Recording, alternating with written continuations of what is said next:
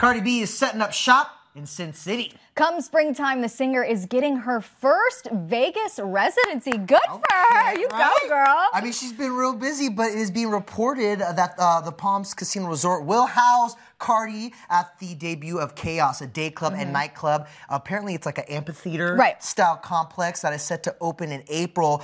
It's also being reported that other artists such as G-Eazy, Cascade, and Skrillex will also have exclusive residencies at this complex. Just, a little reminder, Cardi B is 26 years old and killing the game of Vegas residency. 5 Grammy nominations for next month. I mean, and she's also performing at the Grammys. Also performing. I mean, I'm not surprised with this one, to be honest. It was only time that she would get a Vegas residency. Every major artist is starting to flock to Vegas. She's following the heels of Lady Gaga.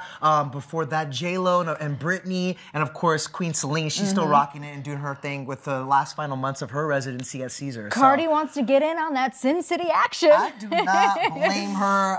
And we also mentioned, guys, that she will be performing at the Super Bowl, at least the Super Bowl weekend in Atlanta. She's hitting the stage with Bruno Mars during the Bud Light Super Bowl Music Fest the night before the game. Collect that coin, Cardi. And then, of course, the Grammys in February, on February 10th, where she's also nominated, as you said, Cassie, for 5 awards. So she's busy. She busy.